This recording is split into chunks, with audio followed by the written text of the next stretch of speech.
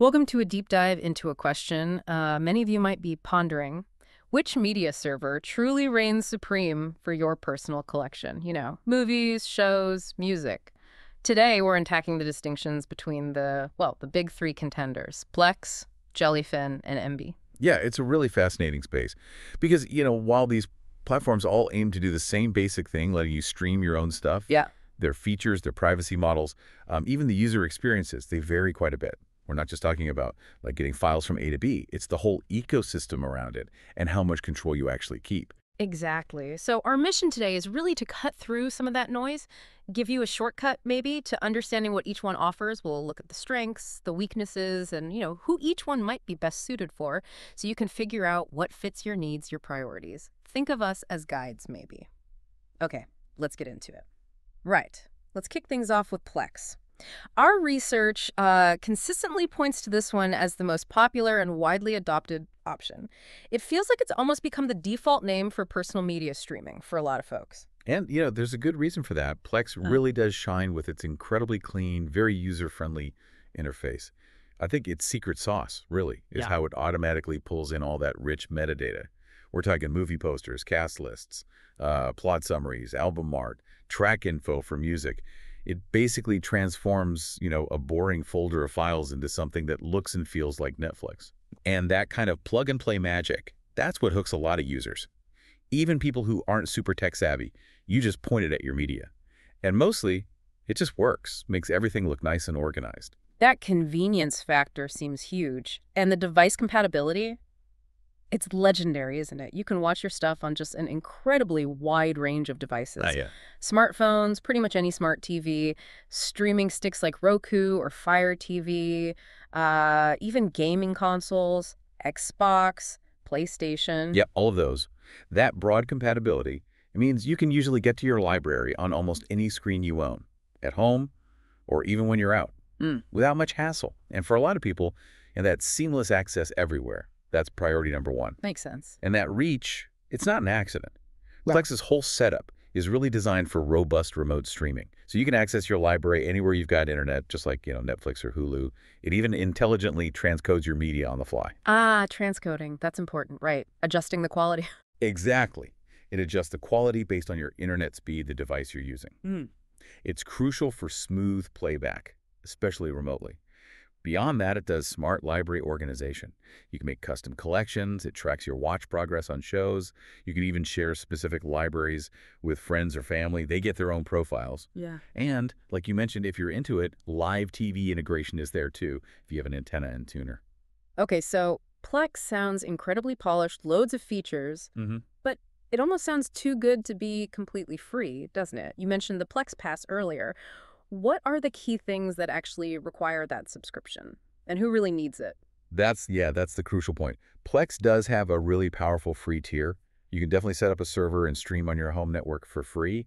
But a lot of those standout premium feeling features we just talked about, things like hardware transcoding, which makes remote streaming much smoother, uses less server power, mobile sync for offline viewing, like downloading shows to your phone for a flight. Oh, okay. Offline viewing, yeah. Right. Some advanced live TV stuff, even managing multiple users within your home easily. Those are locked behind the Plex Pass. So while the basic experience is free, the full experience, especially if you travel, have multiple family members using it, or really want that rock-solid remote access, well, it does come with a price tag. It's an investment. It makes it feel a bit more like a service you subscribe to, not just software you own outright. Got it. So Plex is the popular kid, super user-friendly, broad appeal, but potentially needs that subscription for the best bits. Where do we go if our priorities are different, like maybe absolute control or open source principles? Well, that leads us straight to Jellyfin, and it operates on just a fundamentally different philosophy. Jellyfin is completely free and open source, and that's just a technical detail, right? It really changes your relationship with the software in your media. With Jellyfin, there is zero subscriptions, ever. You get full control over your media, your server, and critically, your data. Your data, you mean like viewing habit? Exactly. Your viewing habits, what's in your library, it all stays strictly with you. There's no company collecting that info, using it for ads or anything else. That's a huge difference in today's world. Yeah, that sounds incredibly appealing, especially for privacy-conscious folks or maybe people who just enjoy tinkering, customizing their setup. It feels kind of like an antidote to all the walled gardens we see in digital content now. Precisely. If you're someone who actually likes to get under the hood, Yeah. Jellyfin is like an amazing playground. Because it is open source, the community is constantly developing it, adding plugins, offering customization options. It's huge. You can really shape it to be exactly what you want. Themes, how metadata gets pulled in, integrations with home automation. Wow. Gives you this level of sort of user sovereignty. You're not just consuming, you're actively building your own media hub. Okay, that promise of freedom and control sounds fantastic, but what's the practical side? Does that freedom mean it's maybe harder to set up, especially compared to Plex's plug-and-play feel? That's definitely a key question for potential users. While Jellyfin's interface is always getting better, it's generally maybe not quite as polished or immediately intuitive as Plex right out of the box. Yeah. And remote access. That definitely needs a bit more technical know-how. How so? Well, you're usually responsible for setting things up manually, like port forwarding on your router, maybe setting up something called a reverse proxy, or using VPNs. It gives you total control over how your traffic flows, unlike Plex, which often uses their own relay service sometimes. But yeah, it means getting your hands a bit dirty with network settings. Right. More hands-on. More hands-on, exactly. But the trade-off is massive, right? You get this powerful solution for zero cost. No feature limits, no paywalls. Everything Jellyfin can do, you can use. It's really a pure freedom play. It prioritizes that user control, that community power. Okay, so we have Plex, the popular polished one, potentially with a subscription. Jellyfin, the free, open source, total control option, but maybe more technical. What about the middle ground? That brings us to Emby, right? It seems to aim for a bit of both worlds.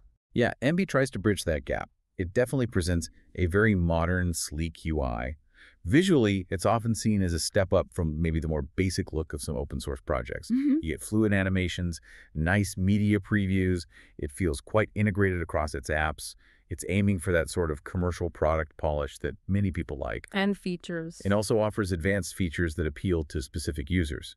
Things like really robust parental controls, letting you finely tune what different users, like kids, can see.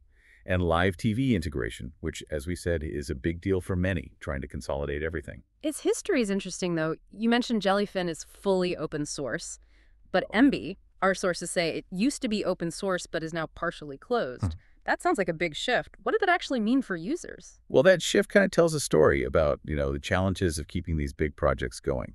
For Emby, it meant that some of its most appealing features, including those detailed parental controls, some advanced user management stuff, and certain live TV features, they now require an Emby Premier subscription. Ah, okay. So similar to Plex Pass in a way. Pretty similar model, yeah. While Emby still offers a strong free tier, it's strategically put some of its best, most advanced features behind that paywall, just like Plex does. So it really positions itself as that middle ground. You get some of the polished and advanced options like Plex, maybe with slightly different features prioritized, but potentially at a cost. It caters to users who might want more than Jellyfin's totally free offering, but maybe aren't fully sold on Plex or just prefer Emby's specific way of doing things. Less about pure freedom, maybe more about a flexible feature set with premium options. Right. Okay, so we've covered Plex, Jellyfin, and Emby, the popular one, the open source champ, and the hybrid. Let's try and boil this down. What does this all mean for you, the listener, trying to choose the right server for your digital life? Okay. Let's summarize. If a super smooth, incredibly easy user experience is really your #1 priority, if you want something that, just works, looks fantastic, runs on everything with minimal fuss, then Plex is probably your best bet, especially if you're okay considering that Plex Pass subscription for the advanced stuff, offline sync, the best transcoding, mobile access, those live TV perks. It's the most polished, ready-to-go solution, great for convenience. But if privacy is paramount, if you deeply value that open source freedom and want complete total control over your media and, crucially, your data, then Jellyfin is the clear winner. Yeah. Yes, it might mean a slightly more technical setup, maybe a bit of a learning curve for remote access, but the payoff is huge. Total autonomy, 0 subscription fees ever, and the power to truly customize it. It's really for the purists, the DIY crowd, and anyone who's just uncomfortable handing over their media data to a third party. Okay, and Emby. Who's the ideal Emby user? Emby fits if you're looking for more of a balanced experience, something that gives you a modern interface, advanced features like those detailed parental controls or live TV. With a mix of free core functions and those optional premium upgrades via Emby Premier, it tries to get the best of both worlds, a solid UX, powerful features, even if some require payment eventually. It's for someone who wants that blend of convenience and customization, maybe needs a specific feature Emby does well, without going fully to one extreme or the other. Makes perfect sense. There really isn't a single best one, is there? The choice really boils down to your personal priorities. Is it ease of use? Is it absolute freedom and data control? Or that kind of careful blend? Understanding these differences, that's the key to really owning your media experience. So as you can see, each platform really does bring something unique to the table. They're designed for different kinds of users, different expectations, and it's actually empowering, I think, to know you have these choices outside of just the mainstream streaming giants. It really is. And it kind of begs an interesting question, doesn't it? In a world that feels increasingly dominated by subscription services, Netflix, Disney Plus line, all of them services that dictate what you watch and when. What does the continued innovation and the really dedicated user bases for these personal media servers like Plex, Jellyfin, and Emby?